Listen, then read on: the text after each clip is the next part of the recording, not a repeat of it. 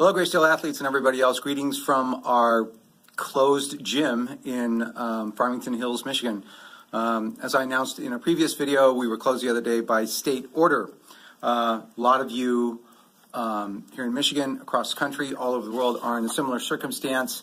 I have clients both here at the gym and online clients who have well-equipped home gyms, and that's great for you. You will continue to use your barbells and train accordingly. Those of you who are my in-person clients and training here at Greysteel and have your home gyms, I will be sending you programming, and that will be at a little bit of an offset. A lot of you are over 60, and I don't want you pushing limit weights without me there to coach you. Online clients, you'll continue to use your home gyms as already prescribed.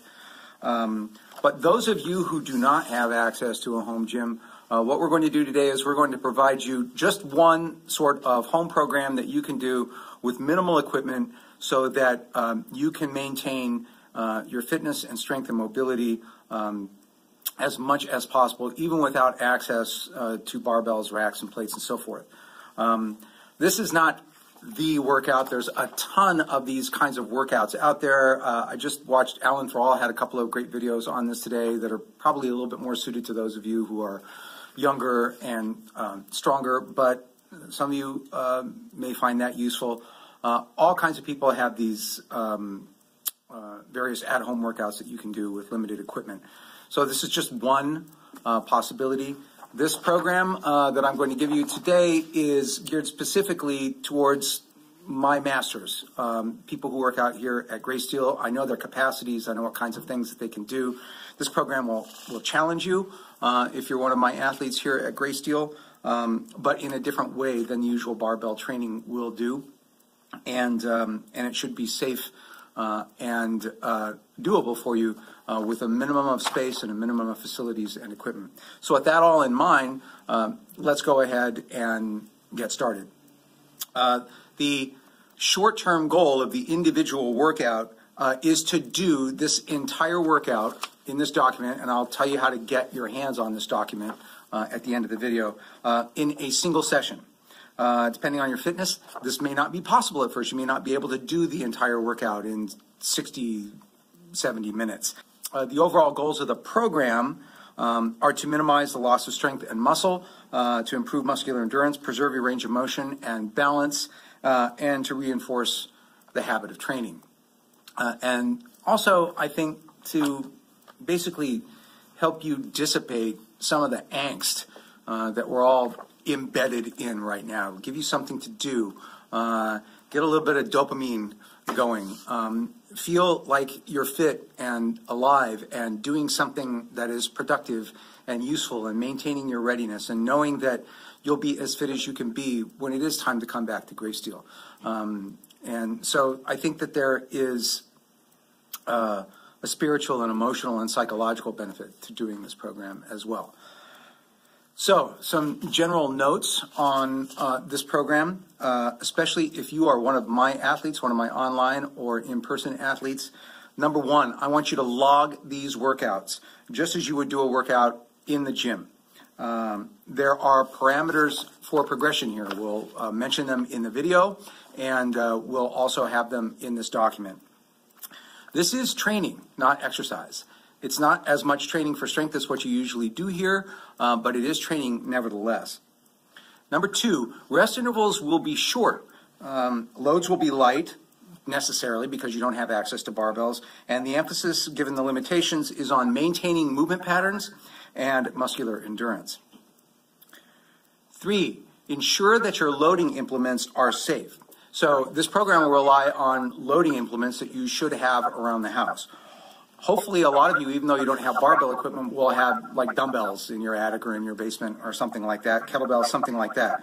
If you do not have dumbbells, try to acquire a few pair, like from Amazon or something like that. Otherwise, you can use cans, handheld tools, buckets, bags, etc. One thing that you might consider doing is taking a bottle can, something like that, something that you can close off and fill it with sand or shot or some other material that will allow you to give yourself a little bit of resistance. We'll demonstrate a little bit of this as well. But the most important thing is to make sure that your implement is safe. Don't have something that's too big or ungainly or slippery that's going to fall out of your hand in the middle of a rep. Make sure that it's safe. It's better that it be safe than anything else. Any other attribute it has, including its weight, is secondary to safety. Be safe with this stuff. Cans, kettlebells, dumbbells, whatever. 4, I want you to perform the workout in the order given, both in this video and in the document, once you get your hands on it. 5, if you do not believe you can perform the entire workout, ask yourself if you're just being, If the answer is no, prioritize the movements indicated with an asterisk here in the document and in the video. Or start by removing one work set.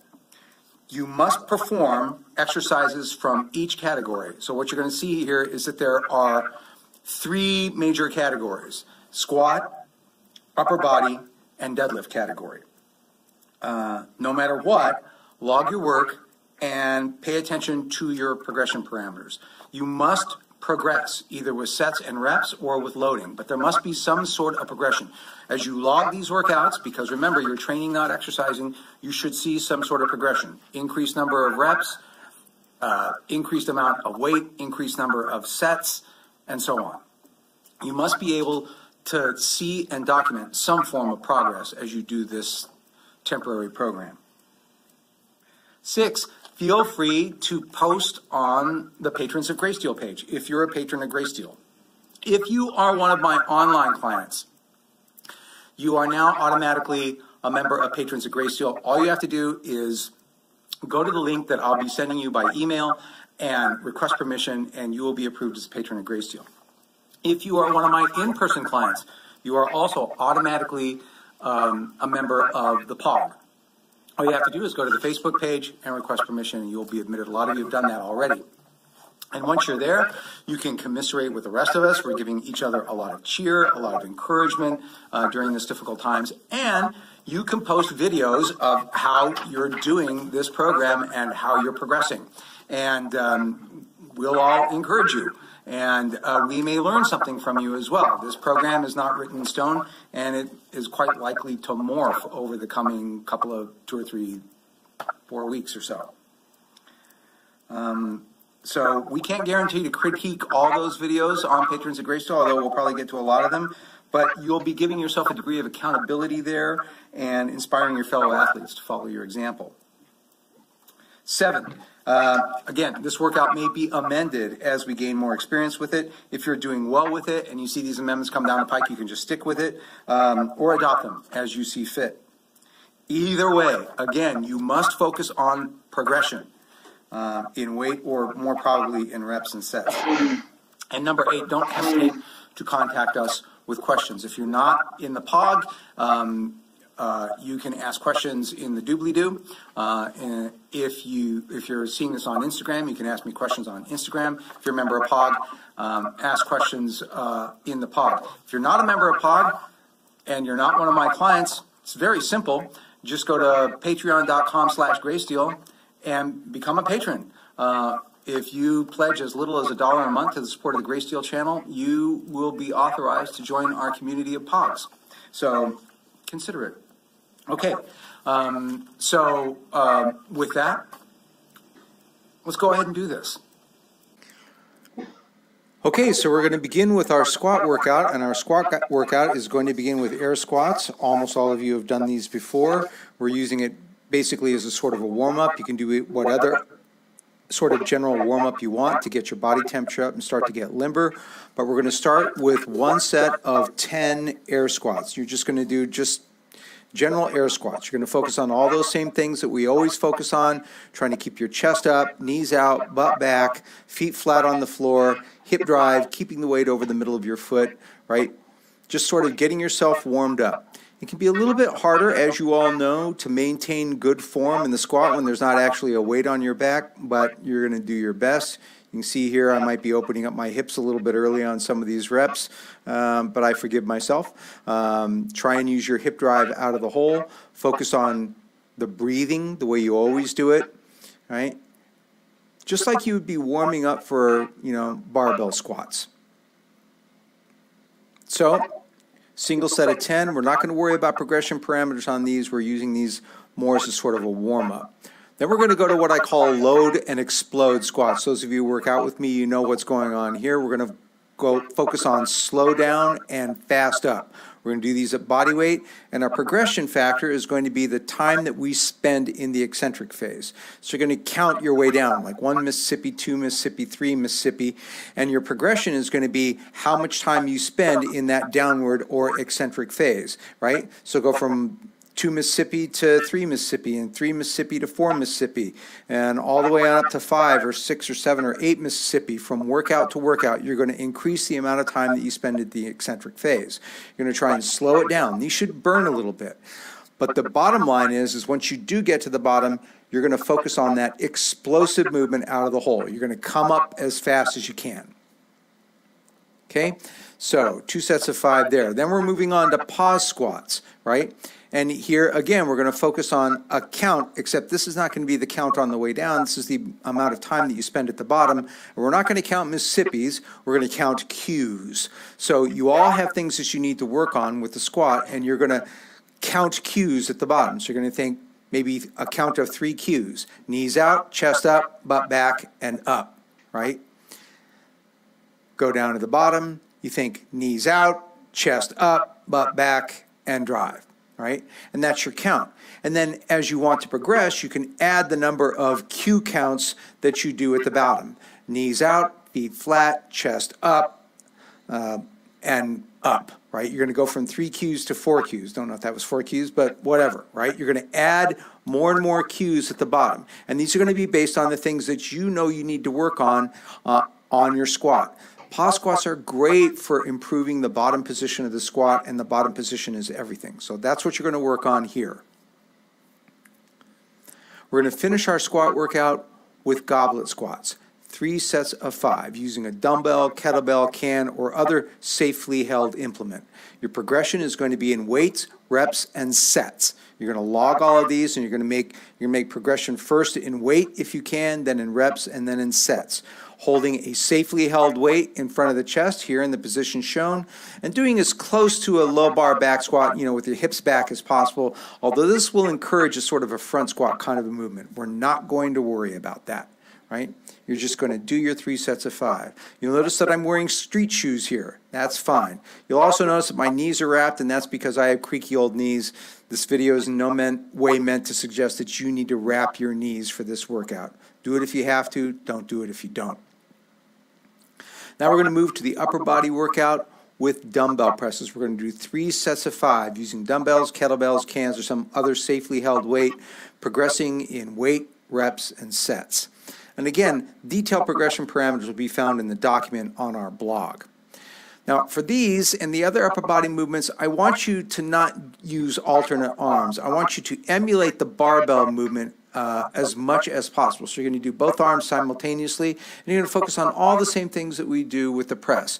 Getting that weight over the shoulder joint at the top, keeping the gut and knees tight, keeping the feet flat on the floor, and of course, a hard, healthy shrug at the top to really bring those traps into the movement pattern, right? So all the things that you normally focus on when you do the press, you're going to focus on with these dumbbell presses. Right? You're going to increase the number of reps and sets or the weight that you hold in your hands as long as you can hold it safely. Now we're going to move to curls, 3 sets of 8, using dumbbells, kettlebells, cans, or some other safely held implement. Our progression again is going to be in weight, reps, and sets. Once again, we're going to try and emulate the barbell movement as much as possible here. Right? So using both hands, not doing alternates. If you want to add a set of alternates because for some reason it makes you happy to do that, you go ahead and do that. But I want you to do your prescribed 3 sets of 8 like this. You can progress to 3 sets of 10 or 3 sets of 12 if the weight that you have available to you is not challenging, right? Just make sure that you log your progression. You're going to focus on keeping the gut tight, the knees tight. You're going to focus on proper breathing, elbows up at the bottom.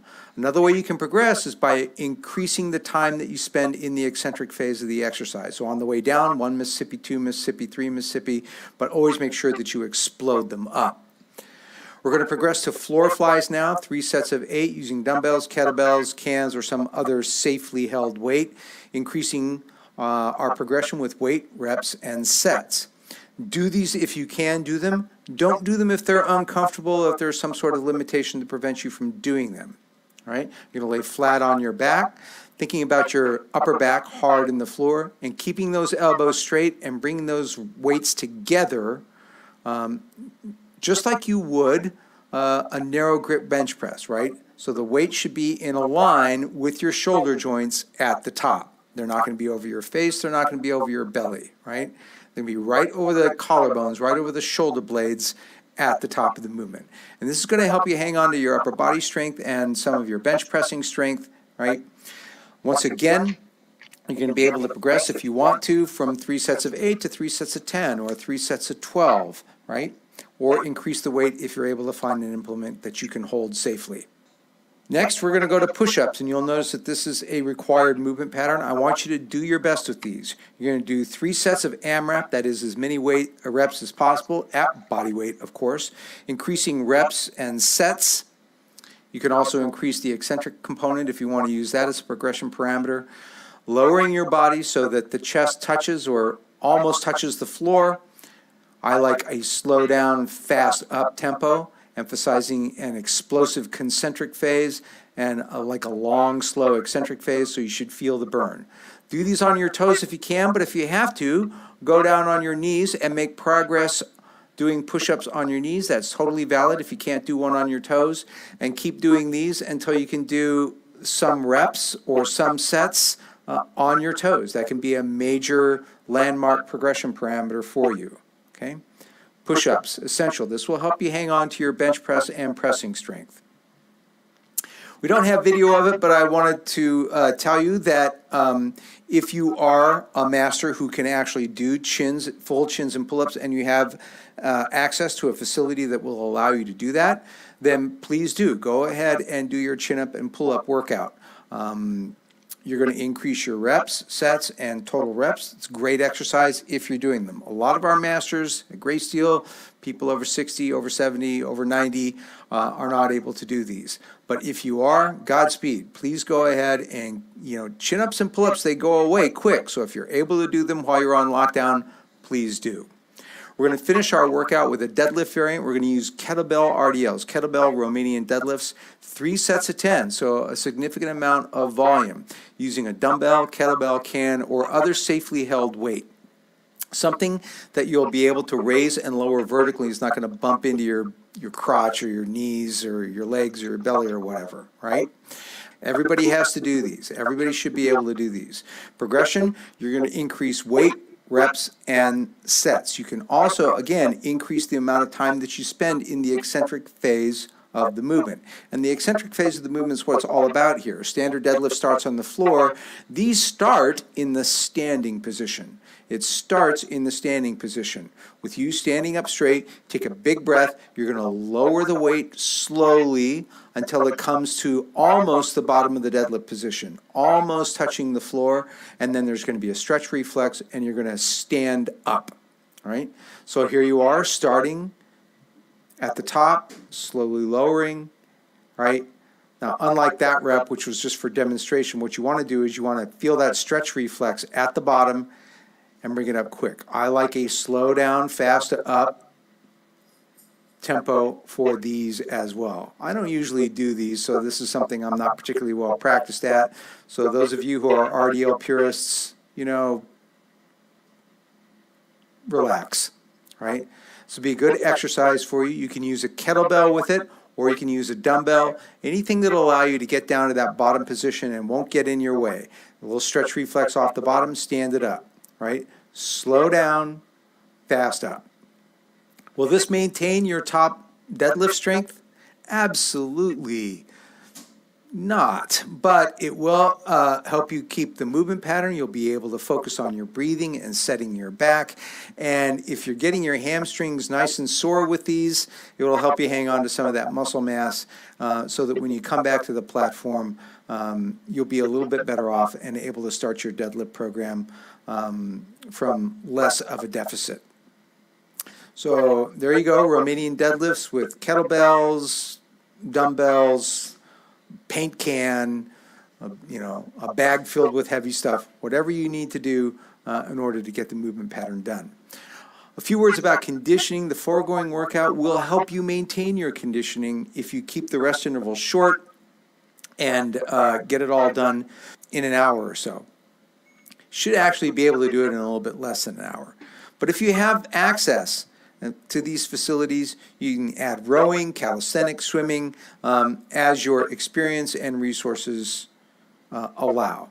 And you should absolutely be taking a walk every day. Log your distance, log your time, increase your distance, decrease your time, maintain your conditioning and fitness, get your fresh air, get the sunshine. That's all going to be really good for you. The written program is available on our blog at the website, www.greysteel.org. So go get it. Stay strong, stay healthy. Thanks for watching.